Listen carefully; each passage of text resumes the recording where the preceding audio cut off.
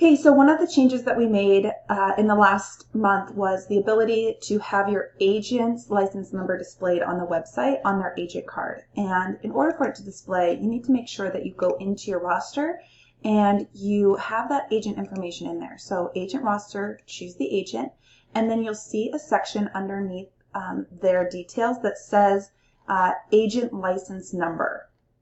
It's right here.